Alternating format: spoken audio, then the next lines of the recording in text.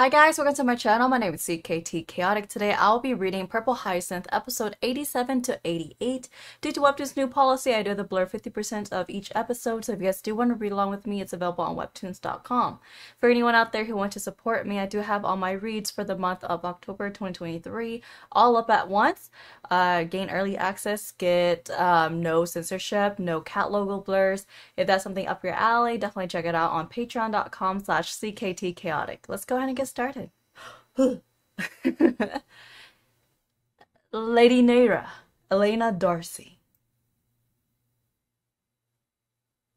Purple Hyacinth, episode 87. Good evening. It's been a long time, William.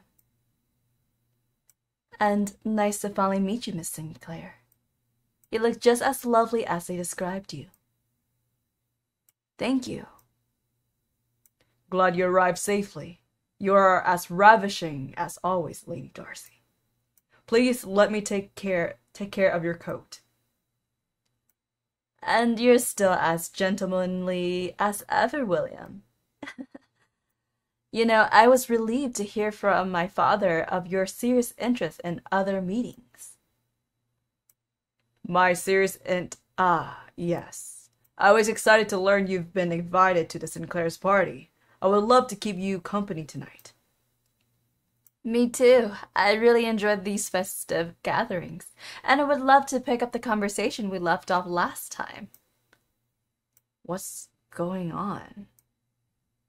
By the way, your place looks splendid, Miss Sinclair. Would you mind showing us around? Oh, it'd be my pleasure. I'd love to go horseback riding with you someday, William. That'd be lovely, yes. I've heard you are an outstanding rider, Lady Darcy. There are beautiful tracks on the outskirts of the city that I'd like to show you. That's very thoughtful of you. My father was right when he said you'd be perfect for me. Your father flatters me. I'd love to see your parents soon. I also can't wait for my grandmother to finally meet you. How exciting. Okay, that's enough. I have to do something about this. Oh! Whoa. Huh? Why are you looking at me like this? Was I not supposed to catch it? You were not supposed to catch it. Drop it and follow my lead. Oh, I don't think I feel so good. Oh my God, Miss Sinclair, you look so pale. Poor darling. Let me take care of those glasses. Lauren, are you okay? William, you should take your friend upstairs to rest. I'll be fine on my own. We're leaving here. Okay. Don't worry about the glass. I'll ask a maid to take care of it. All right. I'll be back. Terribly sorry about this. No problem. I understand. I will join the other guests in the living room. I don't know how you noticed, but thank you.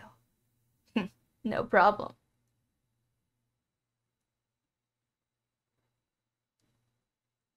Ah, the number of times we ended up on this balcony, running away from other guests. I admit, I'm tempted to escape through a window like Kim would do. Where is Kim? As hungover as I am, I hope. I invited her and her family this year too, but she declined, and I understand her. She said she wouldn't feel at her place in our bougie parties. Couldn't agree more. No offense, but I'd also rather be miles away from here tonight.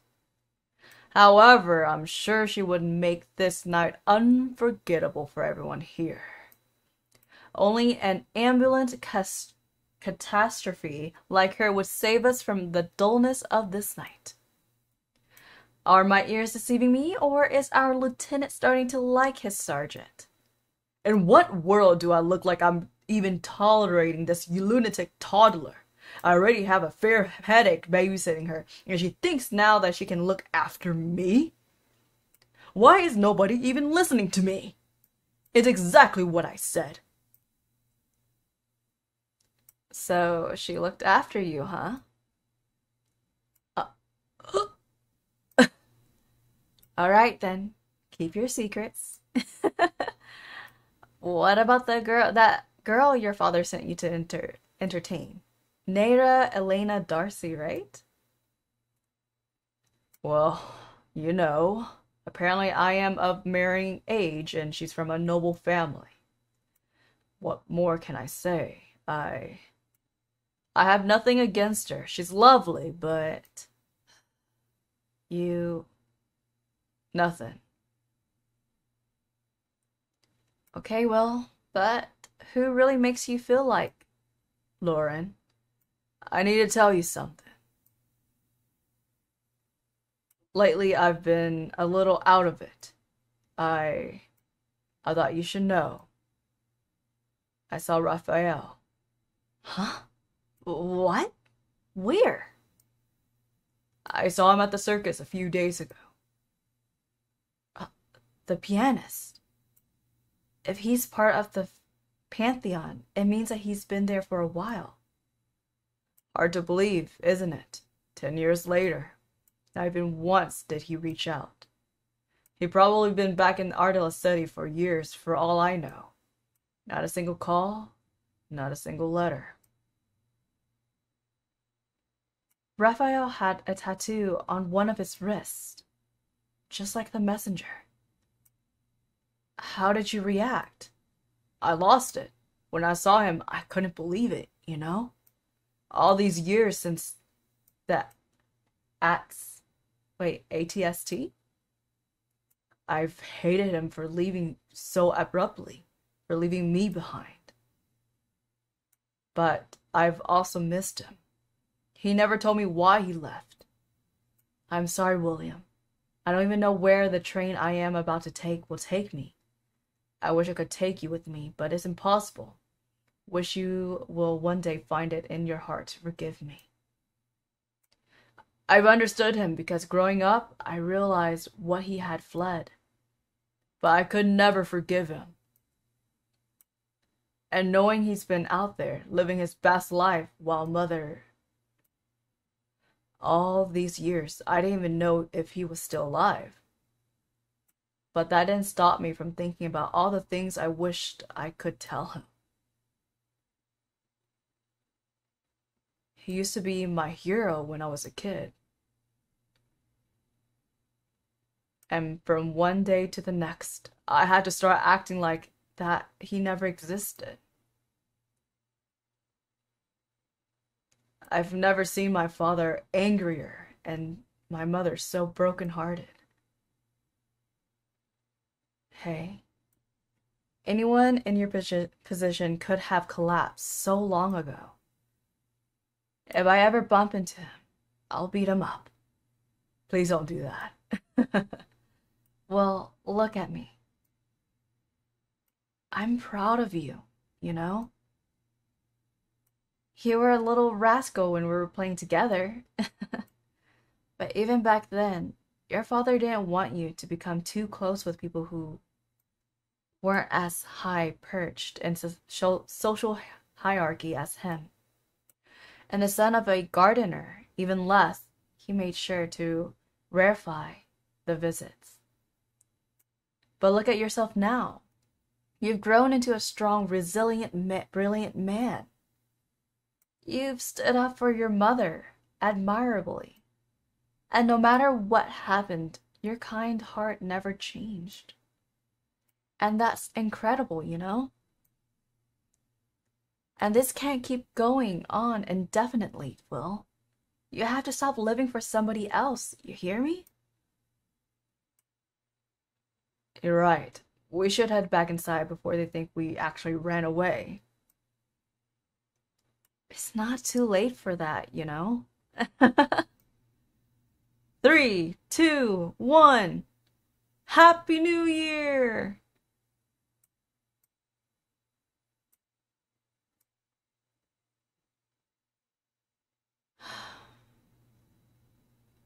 Maybe a glass of water will miraculously make me fall asleep. Tut, tut. Ah, I thought everyone left. What are they doing up at this hour? They're all so stubborn and their egos so inflated that they simply refuse to accept reality.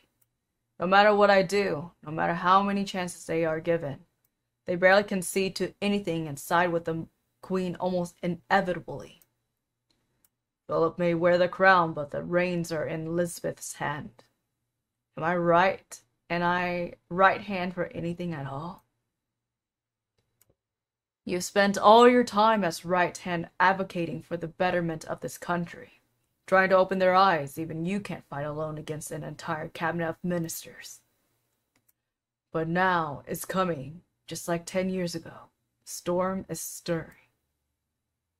Only this time the Phantom Scythe has had an entire decade to grow in power.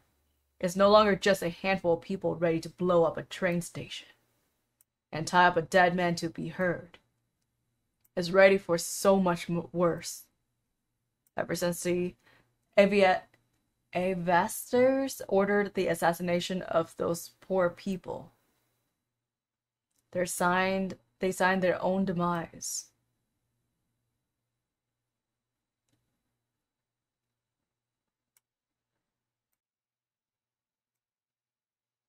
Purple Hyacinth, episode 88. It's ready for so much worse. Ever since the Avasters ordered the assassination of those poor people, they signed their own demise. I told King Edward his policies needed to change. The discontentment was ever growing, but of course he never supported criticism very well. Philip is not that far from him, even if freedom of expression was slightly improved on the surface. There had been other minor protest groups before that eventually vanished. But the Snapdragon were the first to know so much about what the royals had done. I remember their pamphlets falling down from the skies, their throwers never to be seen. They only made 5 editions of those pamphlets in the 2 years they were around. But every single line in all of them was nothing but absolute truth. Taxes after taxes, cuts, false promises. Protests were inevitable, but they were all shut down. Anything close to what the Snapdragon published was illegal and tracked down by the secret services. Journalists, radio presenters, politicians, lay people lost their jobs for much less. Were interrogated, some had to serve time in jail, and some disappeared. Edward was intransigent and cruel. You have no idea how far his crimes go. The members of the Snapdragon knew it better than anyone else. Anything connected to the Snapdragon was eradicated. The techs, the headquarters, their members. Assassinated. Even when I became chief after Hawk's promotion, I barely had any information on this. It's probably one of the best kept secrets of the city. Only the highest ministers, the secret services, and Hawks knew about this at the time. I was there all along. I couldn't do anything to stop them. And I couldn't say anything after the deed was done. Hey, February 25th of 16, exterminated in total secret. You're a good man, Dakin. I know you can't always believe it, so let me. Someone betrayed the Snapdragon, Tristan. The group managed to keep a complete anonymity, and all their headquarters hidden for almost 2 years. This is why the leader has always been so unforgiving of the people who want to abandon the PS. Do the Secret Service know anything about the leader's next move? Not for now. No one knows. Oh. Hey, look at me. We're going to be okay. All of this entire time because of the royals. The Snapdragons were dismissed as an anarchist pack of lies by all the official newspapers. We were only a handful of members back then, closer to the apostles. Apparently the leader was one of the Snapdragon survivors. Did they know too about my parents? And the very few others became his first apostles. They pushed the man before the leader over the edge. Is that why my parents followed him, driven by the same anger? How did they even escape the massacre? And all the ministers knew, even Will's father. Ba-boom, ba-boom. But it was forever hidden. Ba-boom, ba-boom.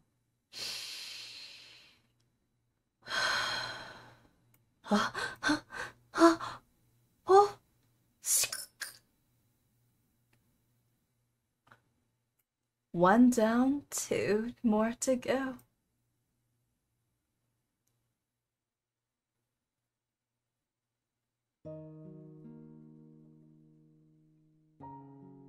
Why are their lights turned on?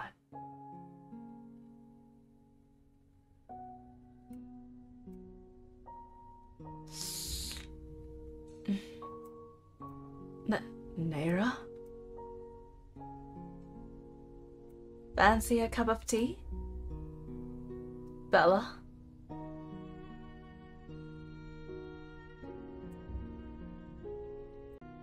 What is going on? Well, it's about to get extremely spicy soon, for sure. So alright guys, if you guys enjoyed my Webtoon reaction / reading style, feel free to subscribe, leave a thumbs up, drop some comments, and I'll catch you guys next time. Bye!